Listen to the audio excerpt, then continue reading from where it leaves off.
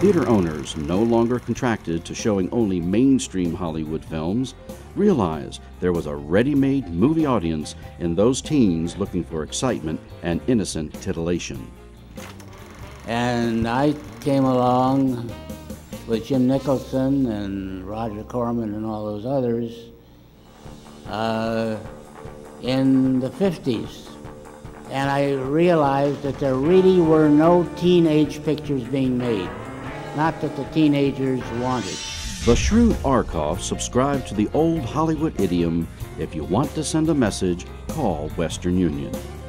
Thanks to having teenagers in his own house, Arkoff realized they provided a virtually untapped market of entertainment dollars just waiting to be plucked.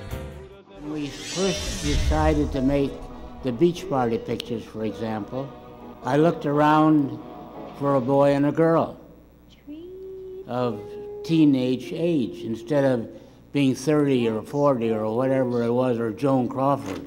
You look at Joan Crawford, Jesus Christ, you know, there isn't a teenager that would have gone to bed with her. Vincent Price was a terrific human being. A pain in the ass, but a terrific human being. But he was a terrific human being. He was a great cook.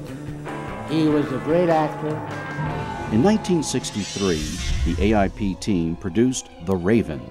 Shot in 3 weeks and using remnants of the stylized sets from the previous Poe films, the film starred Vincent Price, Peter Lorre, Hollywood legend Boris Karloff, and a young Jack Nicholson.